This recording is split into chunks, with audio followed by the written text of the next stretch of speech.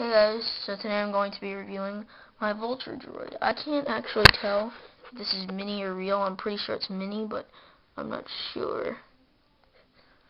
Please comment if you know so that I can change the title, because I'm going to call it mini when I start this.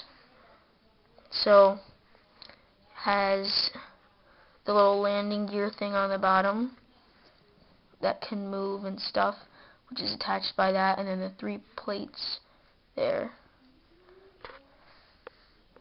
It's got a little area there for bombing and stuff, and it has 2 wings there and 2 wings there, and it's like gonna chop you to bits, like chop, chop, chop, chop, chop, chop.